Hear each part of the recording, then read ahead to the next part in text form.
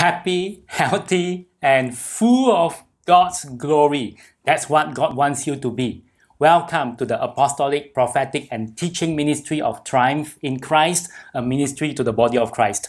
Every week we seek the Lord for the timely revelation in the Word to be released to you. Now, how to walk in supernatural health. That's the topic for today. We are still in the season of teaching you on the supernatural realm, so it's not just supernatural provision, but also supernatural health and supernatural strength. And of course, at the end of this message, I'm going to pray for healing for those who need it. Now, the fact is this, in this end time, pestilences and diseases abound. But how do you survive and overcome all these health hazards in this world? Now, before we go on, let's go to Luke 21 verse 11. In the words of Jesus, "And there will be great earthquakes in various places, and famines and pestilences." See the word pestilences here? "And there will be fearful sights and great signs from heaven." But of course, this ministry has always been saying consistently to you, fear not, do not be afraid, because when Jesus is with you, you will always have a place of refuge in Him, whatever happens in the world. Now, the word pestilences here in Greek is loimos. And it can mean any of these: diseases, pests, plagues, infirmities. But fear not, beloved of God, because the Lord says you are meant to live in the supernatural health in the Lord, in the spiritual realm, in the physical realm. Amen. Now, is it God's plan for you to live in supernatural health? Yes. To start off with, 3 John chapter 1 verse 2. There's one chapter in 3 John anyway. So 3 John 2, "Beloved, I pray that you may prosper in all things and be in what? Be in health, just as your soul prospers." So is walking in divine health God's plan for you? The answer is yes. The Bible says so here. Now, the word health here can be translated as to be sound, to be well, to be strong, to be healthy physically, to be wholesome physically. So it's not just talking about spiritual health, which is very important, but also physical health, your well-being in your physical body. That's why this is the truth, that it's God's will, it's God's plan for you to walk in divine and supernatural health. The enemy, the devil, of course, doesn't want you to know, and he will come up with all kinds of ways to downplay this truth. But you must know this truth, and this truth will set you free. Amen? So are you ready to walk in supernatural health? If yes, let's go together with me here. Number 1, keep your connection with heaven. In other words, keep your connection with heaven open at all times. Be conscious of His presence in your life at all times. See yourself living under open heaven constantly. See yourself walking in the anointing and the power, the dunamis of God, flowing in your life constantly, wherever you are. 24/7, 24 hours a day, 7 days a week. No, this is not an imagination. This is real. In fact, more real than the physical world that you live in on this earth. So beloved, be open in your spirit, be open in your soul, and just receive right now the impartation from heaven for your supernatural health. When there is the presence of God, there is not just liberty, but also health, wholesomeness, wellness. Amen. Isaiah 26 verse 3 says, "You will keep him in perfect peace." Interestingly, in the Hebrew Bible, perfect peace here is written as shalom, shalom. It means double shalom.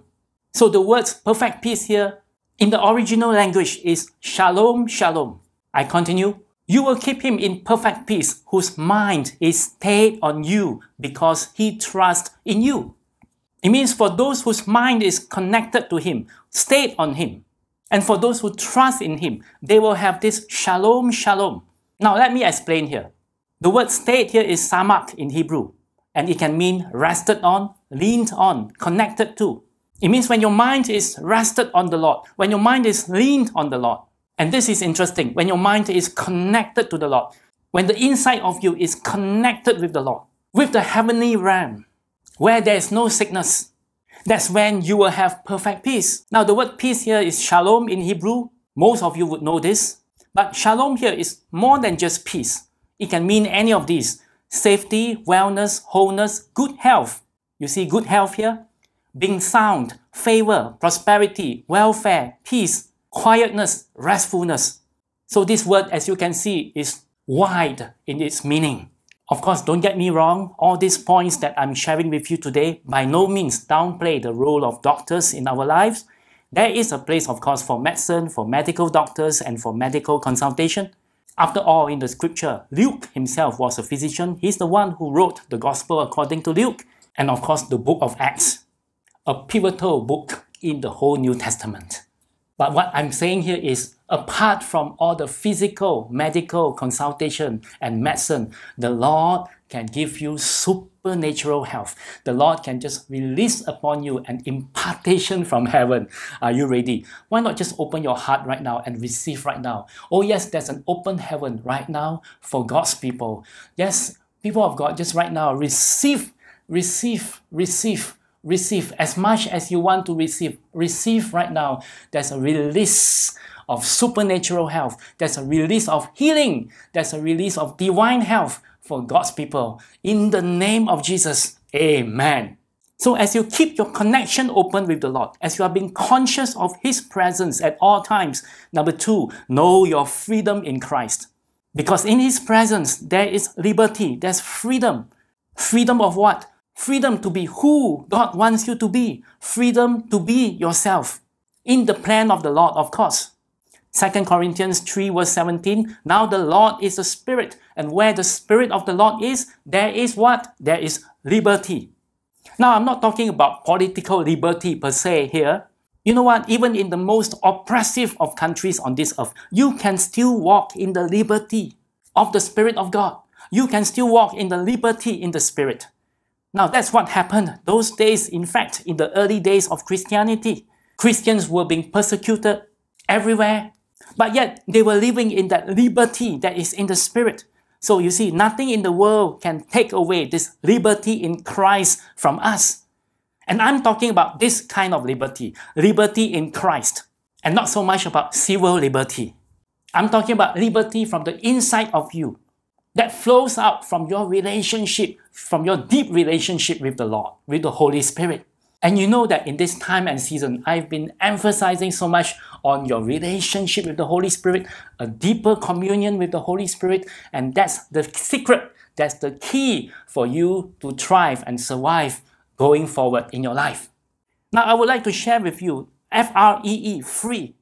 What are the ways that you can walk in the freedom of the Lord? Liberty in your spirit, both supernaturally and naturally. So F can stand for focus. It means set your mind on God. And that's how you can be positive from the inside out. I know in the world there are people talking about positive thinking, but you see, it's not just from the outside. Because if it's from the outside, it won't last. But if it's from the inside of you, from the inside out of you, from your spirit and soul, it will just flow outward. So you see, there's a place for positive thinking, but it has to be from the inside out. So focus on the Word of God. Focus on God. And of course, focus on all that God has spoken for you to be and to do in this world. So if F is focus, R is rest. Learn to rest in the Lord. Find rest in Him as you lay all your burdens and all your cares to Him. For He is the Lord who cares for you. Learn to exchange all your burdens, your concerns. Let Him carry them all. And in exchange, you receive His peace and His rest. Amen. So if F is focus, R is rest, E can be eat, and another E can be exercise. Let me explain. Eat of the spiritual food. In other words, meditate on the Word of God often. Of course, in the physical realm, you can choose to eat well physically as well. Eat well. Choose your physical food wisely. And of course, this one, I leave it to you. So eat can be spiritual food, can also be physical food. And another E is exercise. Exercise your spirit by praying in tongues. Best is you can pray in the Spirit 1 hour a day. You know what? When I do that and practice that consistently, I realize that my immune system grows stronger. It is a proven fact. So pray in the Spirit often. And of course, choose to exercise physically too. In fact, it will increase your sense of happiness as well. You will have a healthier mind. So F-R-E-E, focus, rest, eat, exercise, both spiritually and physically, both supernaturally and naturally. And this is what I want to introduce to you, which I practice. Number 3, live a life of forgiveness. Now this is just as important as the first two. Know that you are forgiven and know that you can forgive others. So it's not just you know that you are forgiven in Christ, but you also forgive others. Forgive yourself, forgive others who may have hurt you, whoever they may be. Ephesians 1 verse 7. You see, in Christ we have redemption through His blood, the what? The forgiveness of sins, according to the riches of His grace. So receive this grace, beloved of God. Receive the forgiveness of God. Receive the forgiveness of sins. Whatever that's past, past. You can walk in this forgiveness of the Lord. Yes, you can receive it right now, like the waterfall that flows with the river of forgiveness. Amen. And Luke 23 verse 34, then Jesus said, Father, forgive them, for they do not know what they do. So not only you know that you are forgiven, why not be like Jesus as well in forgiving others? You see, Jesus gives us the perfect example of forgiveness. While in agony on the cross, Jesus called out and exclaimed to God the Father, and He said, forgive them, for they do not know what they do. As Jesus is, so should we be. Amen. So one key to walk in supernatural health is know that you are forgiven and learn to forgive. Forgive yourself, forgive those who hurt you. Just receive that river of forgiveness right now. Just receive this river that flows in you and through you and out of you. And your life will be much more happier, healthier, light and easy. Amen. Number 4, live a lifestyle of Jesus. Now I'm just saying what God's word say. You may or may not agree with me on this, but it doesn't matter. I'm just speaking from the scripture. Mark 1 verse 35. Now in the morning, having risen a long while before daylight, Jesus went out and departed to a solitary place, and there He prayed. It means He was spending time with His Father, God the Father. Notice here, Jesus woke up early while He was on earth. You see, waking up earlier to have a head start for your life every day. I'm not sure about you, but as far as I'm concerned, that's the time the Lord speaks to me the most. And I will write it down. That's the time the Lord also would give me the direction in my life, what to do. And I spend time in worshiping the Lord. I spend time in reading the Word of God, praying in tongues. It gives me a head start for my day. So my suggestion is this. You can choose to wake up earlier to spend exclusive time with the Lord. There's no one, nothing between you and the Lord. And as I've said just now, this is just my suggestion. It's really up to you. But the truth is, Jesus did that. He woke up early to spend time with His Father. And I believe there's a reason why He set this example to all of us. Deuteronomy 5 verse 33, you shall walk in all the ways which the Lord your God has commanded you, that you may live and that it may be well with you. See the word well here?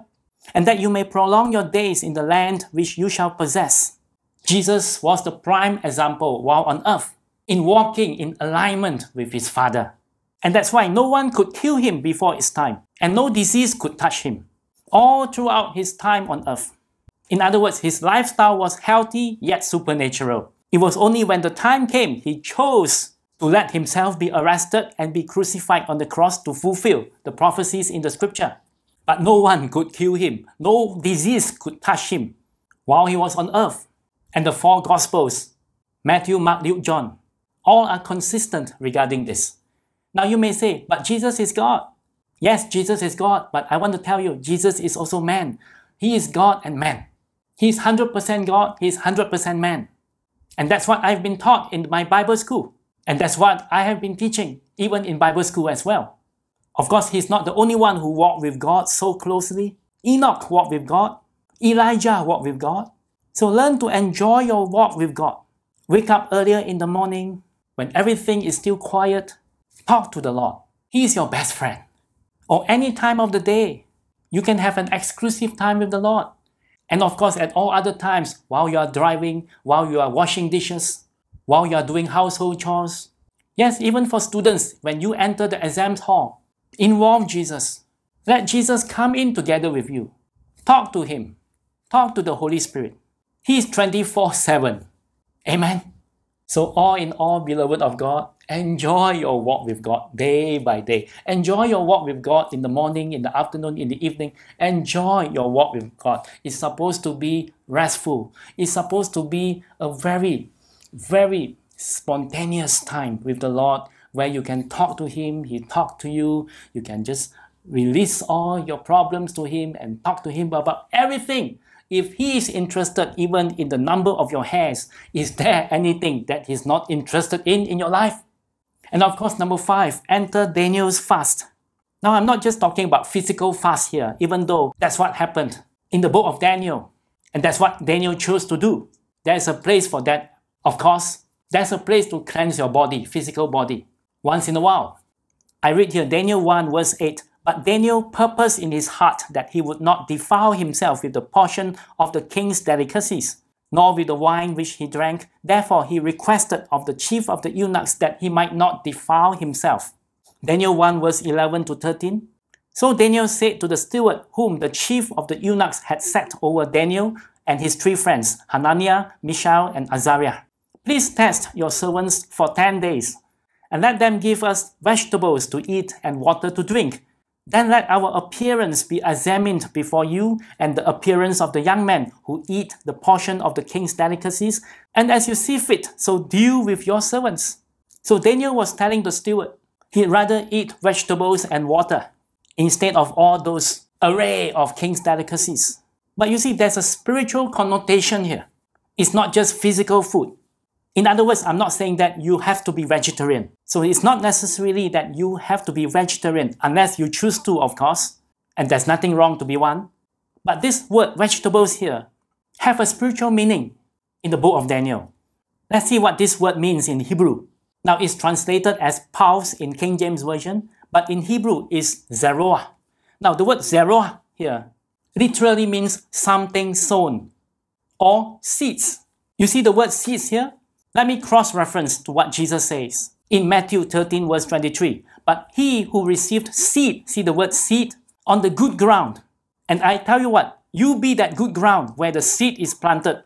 But he who received seed on the good ground is he who hears the word," you see, hears the word and understands it, "who indeed bears fruit and produces some 100-fold, some 60, and some 30. Over here, Jesus explained that seed here speaks of the words of God. So, beloved of God, the seed, the words of God planted in your heart, planted in your life. Meditate on the word of God. You will never go wrong. Meditate on the word of God. If you have any question about any Bible verse, you can write to us. But the word of God shall never depart from you. You shall always set your eyes on the word of God. Eat of the word of God. And of course, drink of the Holy Spirit. How? Pray in the Spirit. Word and Spirit. Spirit and Word. Amen. So how to walk in supernatural health? Let me summarize here. Number 1, keep your connection with heaven open at all times. Be conscious of His presence 24/7. See yourself walking in the anointing, in the power of the Holy Spirit. See yourself walking in open heaven, under open heaven, wherever the Holy Spirit leads you. Number 2, know your freedom in Christ. No one can take away this freedom from you unless you allow them to. Unless you allow it. Walk in this liberty in Christ. Walk in this freedom in Christ. Amen. Number 3, live a life of forgiveness. Know that you are forgiven in Christ and know that you can forgive. Forgive yourself, forgive others. Number 4, live a lifestyle of Jesus. Have an exclusive time with the Lord. Solitary time with the Lord. Walk with the Lord. Knowing that He will never leave you nor forsake you. When you draw near to Him, He will draw near to you. And that's how He will always lead you. And you will always be led by the Holy Spirit to be at the right place at the right time, doing the right things, saying the right things, making right decisions. And these are keys for you to walk in supernatural health and supernatural provision as well. Number 5, enter Daniel's fast. You see, worldly things can make us dry. There are times you know that you should just shut off from the world, shut off from the social media, and just spend time in the Word, spend time in the Spirit, soak in the Word, soak in the Holy Spirit, just worshiping the Lord, just meditating on His Word, praying in the Spirit, and that's how you receive true rest and refresh. And all this you can never find in the world. The world cannot offer you all this. All this money cannot buy. And you see, as a result, Daniel and his friends, they came forth much healthier, more radiant than others, who lived by the way of the worldly ways. And of course, beloved, to wrap it all up, partake the Lord's Supper, the bread and the cup. See Jesus' body being broken for you on the cross. See him carrying all your diseases, infirmities, and in exchange, we will receive his divine health, goodness, wellness, wholeness. Amen. And see the blood of Jesus washing you clean. And see you receive the forgiveness of sins. The bread and the cup. Partake it often. Yes, even in your own time, with your family, you can do it anytime, anywhere. And that's what the early Christians did. You can see that in Acts 2 verse 42, and they continued steadfastly in the apostles' doctrine and fellowship, in the breaking of bread and in prayers. They were commemorating what Jesus had done on the cross. They were remembering what Jesus had done on the cross for them. His body was broken, his blood was shed for the remission of sins. And you know what? Those early Christians, they were walking in constant signs and wonders and miracles in their lives. And I'm not just talking about the apostles, I'm talking about the believers as a whole, in general. So you see, beloved, from all the scripture verses that I've shared with you today, you can walk in divine health. You can walk in supernatural health because the Bible says so. The scripture says so. Now, I want to pray for those of you need healing, or your family members or your friends need healing. Right now, just open your hearts. If you need healing, whatever kind of healing that you need, whether in your spirit, your soul, your physical body, from top to toe, any part of your body, internal, external, right now, in the name of Jesus, yes, nothing is impossible to God for those who believe. And right now, in the name of Jesus, I release that healing. Be healed and stay healed. Let the anointing from heaven be released upon your beloved, O Lord God. Be healed and stay healed in the name of Jesus. Just receive it right now. Just receive. Just receive this anointing. Just receive this healing. O Rabashuku Rabahabaku Rabahabashiki. O Rahabaku Rahabashiki Halabaku Habakaraba. And O Lord God, we want to pray as your beloved, O Lord God, that in spite of these last days where there are pestilences, as is written in the Bible, we need not be afraid because we have you, we have your anointing, we have your presence. And today you have taught us to walk in supernatural health. We can receive your divine health, we can receive your divine healing. And as long as we walk with you, and we are aligned with you, with your word and with your spirit, you can cleanse us from every form of disease. You can cleanse us from every form of infirmities. And therefore, no bad virus, no disease can touch us. As Jesus is, so are we in this world. In the name of Jesus, amen. So this is my message for you for this week. I just want to be faithful to the Lord because He's the one who has spoken for me to release this to you. Have a great time. Have an awesome day. God bless you.